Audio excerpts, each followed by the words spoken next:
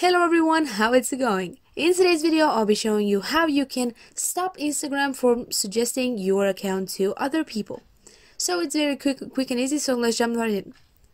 What you need to do first is open your account in the Instagram web, not on the app, on the I don't know, Google, Safari, whatever you use.